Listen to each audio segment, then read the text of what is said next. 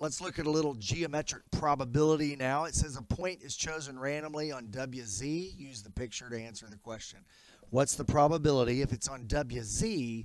What's the probability it's on XZ? Well, first thing to do is figure out that WZ is 2 plus 5 is 7, 8, 9, 10.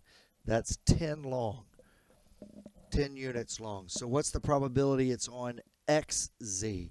Well, XZ is 8. So this is going to be 8 out of 10, or reduced is 4 out of 5, or as a decimal is 0.8, or as a fraction is 80%. I'm hopeful you can change these around from one format to the other. I probably won't do it all those ways each time.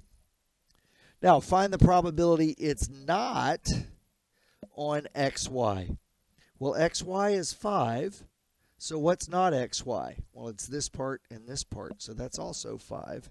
So this is going to be 5 out of 10, or 1/2. All right, what's the probability it's on WX or YZ? Well, WX is 2 and YZ is 3. So that's actually going to be the same thing. This is actually the same problem worded differently. This is going to be 5/10, which is 1/2. What's the probability that it's on WY? What's the probability that it's somewhere on WY? Well, that's 2 and 5. That's 7 out of the 10. So 7 out of the 10.